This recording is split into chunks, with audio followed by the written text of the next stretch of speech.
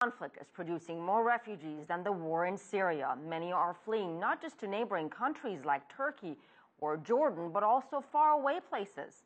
In Brazil, for example, the government says the number of refugees seeking asylum is soaring.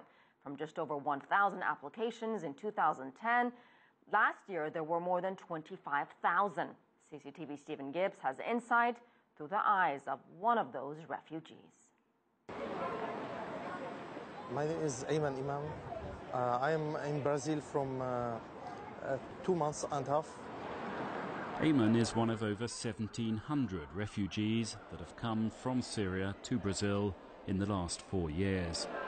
It's a very nice country, very beautiful country, beautiful nature, very nice people, very friendly. Ayman left Syria fearing for his life. He has relatives who have been killed in the conflict. He first escaped to Turkey. It was there that he heard that Brazil, which has a traditionally neutral foreign policy, was offering near automatic visas to Syrian refugees. Brazilian government helped us and opened the doors for us to coming to Brazil. So it was very easy to come to Brazil. One of the first things he's doing in Rio is learning Portuguese. Ayman may have an advantage over the other students in this free class, many of whom are also refugees. In Syria, he taught languages.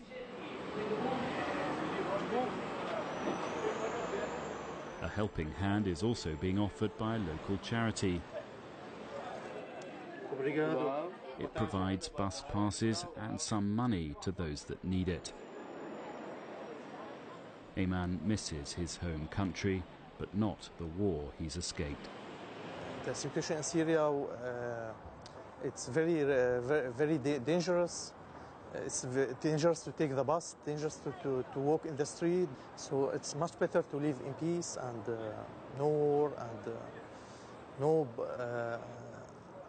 bombing sound and airplanes and you know how is the war. So it's a catastrophe. It's catastrophic for the country and.